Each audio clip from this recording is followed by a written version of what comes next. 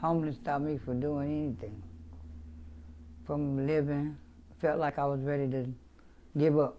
I have an ex-husband, and we got into it. So yeah, he made the people put me out of the building. So they barred me out of there for 3 years.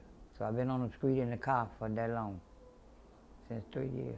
To me, at first, it was all right in the summer. But once it hit winter, it get colder and colder. So I thought about my life in that car. I was just miserable every morning. I wake up, it's miserable. I had to go to sleep. I just got tired of it until I just gave up. I put it in other people's hands to help me, to help myself.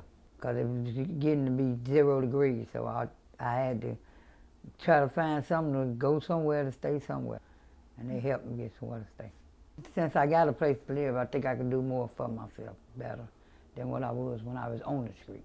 If I got somewhere to stay, I can go out and take care of my business, go give me, you know what I'm saying, my GED, and live my life. I would thank the people in Denver Place for everything they did for me.